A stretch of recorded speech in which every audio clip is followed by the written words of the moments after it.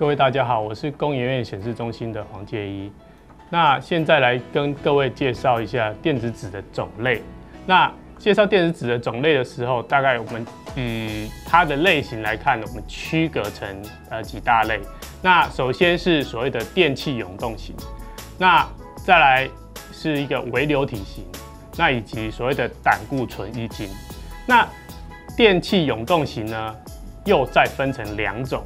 一种所谓的微胶囊化的一个技术，那另外一个就是微杯化的技术。那首先来看一下所谓的电气永动型。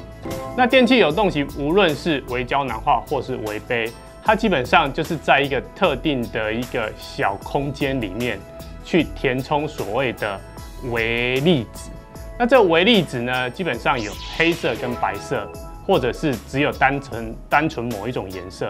那透过给能量的方式，让这个粒子去做所谓的往上跑或是往下跑。那所谓往上跑跟往下跑，在观赏面那边呢，就可以让看的人去看到所谓黑粒子或是白粒子所呈现出来的影像画面。那在微胶囊或是微杯都是用这样子来去做的。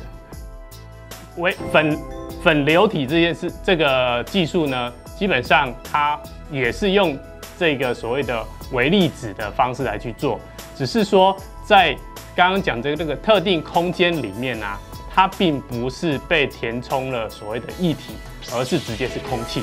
所以说，在反应速度上面的话，以粉流体这个媒体来看的话，它是比较快速的一个反应的。那接下来针对于胆固醇液晶的这个材料，它本身是透过液晶为基础这样子的一个材料来去实施的。那它一样也是需要给能量给它。那跟前面所讲的粒子不一样的地方是，给能量之后粒子会跑。那但是液晶的话是给能量之后液晶会转。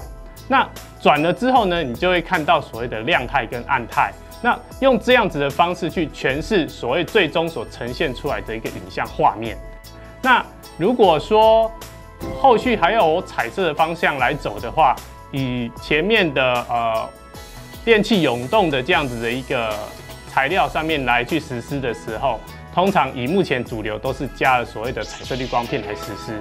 那以胆固醇液晶来看呢，基本上它是一个液晶的一个为基础的一个材料，所以基本上它就已经具备了颜色的特质在里面，它不需要任何的彩色滤光片的一个辅助，就可以让人家看到所谓的彩色的画面。